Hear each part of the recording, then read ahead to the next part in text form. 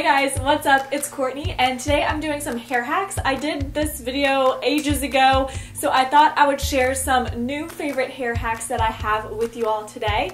Really quickly, before I get into this video, I have a giveaway going on right now and it lasts until November 14th.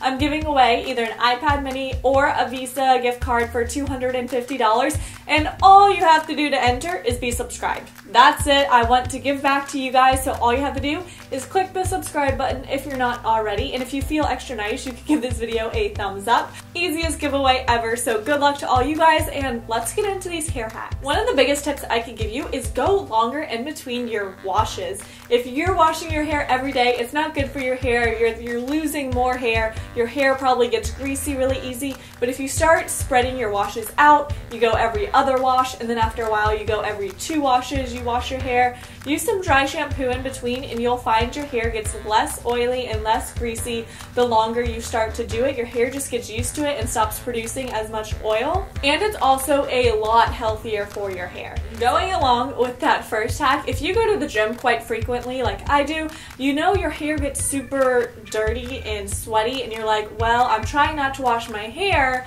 but you know, it just feels gross. So a solution I have for that, what I do personally, is I just rinse it out with water. That is all I do. Just simple rinse, no shampoo, no conditioner. If you're someone who likes to put up a messy ponytail and have some pieces in the front, I'm going to show you how to cut your own. They're called tendrils when it's this section right here in the front, and it is super easy to do yourself. You really can't mess it up all too much. What you're going to do is pull your hair up into a ponytail, and you want to pull it straight back, and then you're going to take the 2 sections closest to your forehead and use a comb to just pull them out. Then you could tie the rest of your hair out of the way, and you're going to take some scissors and you're going to cut them. And then just cut at an angle, whatever length you want, and you are good to go.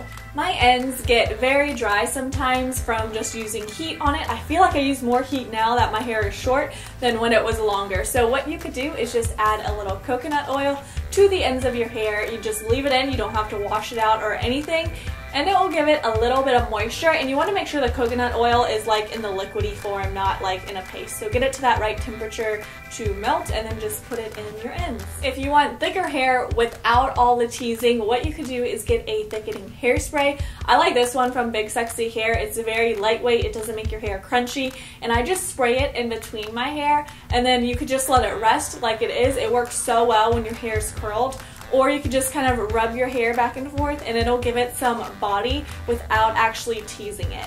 I've been doing this one all the time since I've cut my hair because I need some extra oomph when I do a bun because I lost so much length. So what I do is once I put my hair into a bun, it could be half up bun, it could be a totally like up bun.